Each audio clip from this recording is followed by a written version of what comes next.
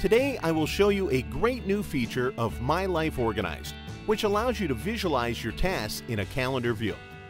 But first, let me remind you how you could view your tasks by days in MyLifeOrganized before that. MLO has a built-in view called Due Next 7 Days. When we click on it, we see all the tasks which are supposed to be completed in the next 7 days. There are also other views which show the distribution of tasks for the nearest days. Open the list of views to look through them. Now, we can see our tasks which start in the next 7 days or the next 30 days, or must be finished soon. All of this worked before and works now very well. But users have been asking for a view for browsing tasks in a calendar view for a clearer idea of the next few days' workload.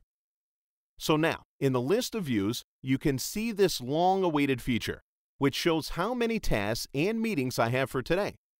Let's choose this view. In this view, the screen area is divided into 3 parts. At the top, I can see my tasks and events for the next few days in graph form. The numbers on the graph are the number of tasks and events on each date. I can pull the graph left and see the task distribution for the next few weeks. In the middle part, I can see my daily appointments and events, which were picked up from my calendar on this device. If we select the event, we will see the location of the meeting on the timeline. The timeline also contains a mark for the current time. The bottom area lists my tasks for the selected date, sorted by time.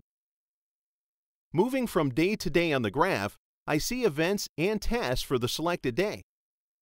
In addition, the new feature allows you to view statistics for the tasks and events in the past. Pull the graph to the past, and you will see the count of tasks which were completed in each day. Now I can see how productive I was yesterday, the day before yesterday, or last week. This is how the new feature allows me to visualize my workload with tasks and events for the next few days, and also helps me to plan the workload and view statistics of the past few days. So, you've seen the basic idea.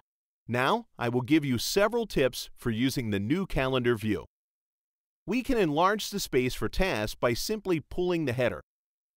By default, the calendar view shows tasks starting or ending on the selected date. I can change this setting. For example, I might want to see only the tasks which have a reminder on this date. For the past, you can choose to show the task by the date of creation, modification, or completion. In the settings for the calendar view, you can choose the scale of the graph, calendars for showing events, and other settings. We can easily create a task and set it for a certain date. Select the date, press plus, and enter the task. Now we see that the task is scheduled on the chosen date with a reminder selected. Please note that all tasks created in this view will be placed in the inbox. Later, you can easily move them from the inbox to the intended project or folder. The new calendar view is available in MyLifeOrganized for iPhone and iPad. Soon, we are planning to implement it on other platforms. We hope that this new function will help you become more productive. Sincerely yours, the MyLifeOrganized team.